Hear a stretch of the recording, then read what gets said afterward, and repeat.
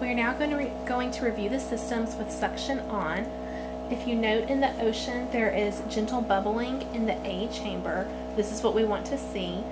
When you're assessing your patient, you want to briefly clamp your suction to assess if you're at the prescribed level of suction.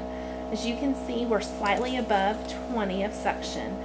If you need to adjust this level, you would want to take a needle and a syringe and clean the port.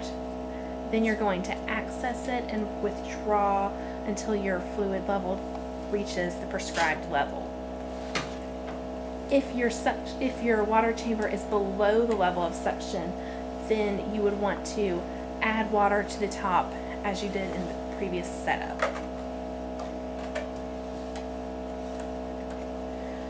For your dry suction, assessing the level of suction is much more simple. It's also much easier to adjust. You want to double check and make sure your bellows is expanded to the arrow.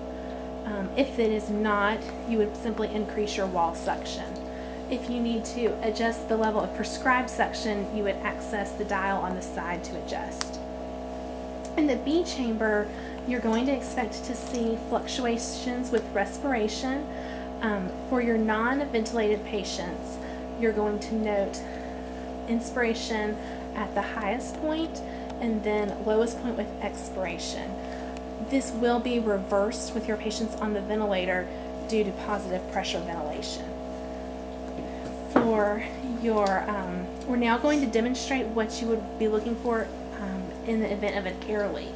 If you watch through your C chamber, you should see, you might have slight bubbling, but you shouldn't see much. If you have an air leak, you're going to start seeing bubbling along the gradient. So you'll see from the 1 to the 5. Especially if you note rapid or significant bubbling, this might indicate that your chest tube has completely come out. I think we can end it. Was that